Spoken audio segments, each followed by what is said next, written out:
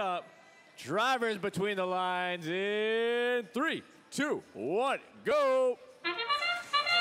Here we go. Sandstorm period, 68-78, and Newman Robotics driving towards the front side of the Blue Alliance cargo ship. Sprockets driving off the platform for the Blue Alliance. Red Alliance robots 60-70, they're slowly driving off, but they get there just in time. Driving off of your respective habitat platforms in the Sandstorm period and crossing the habitat line earns you 3 points for level 1, 6 points for level 2. It's a good way to get points for doing just about nothing. 1241, Theory 6 now. They've got a hatch panel. They place that onto the Red Alliance rocket.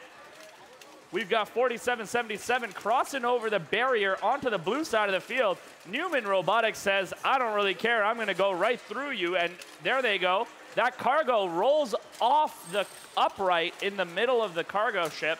That won't score. 1241 now. Level 1 of the rocket ship completed. That is good for 10 total points. Sprockets now trying to score some game pieces onto the Blue Alliance rocket on the far side of the field from the scoring table. Meanwhile, Newman Robotics scoring an additional cargo for the Blue Alliance cargo ship.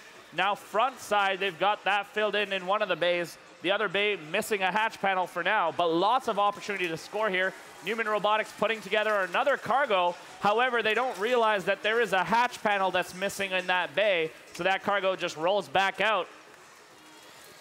Completing a cargo ship and a rocket requires you to place hatches prior to scoring the cargo so that the cargo can be retained within each of the game elements.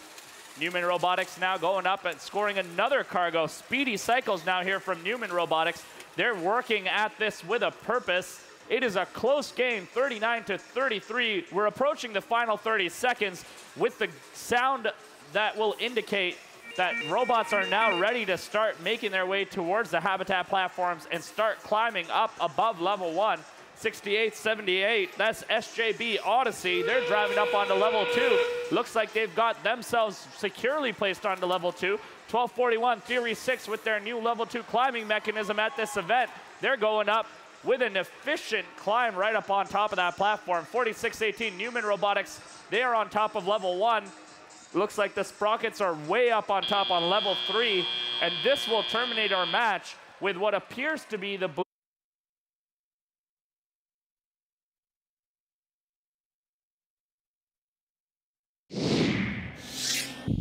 And with a quick discussion from our referees, here we have it.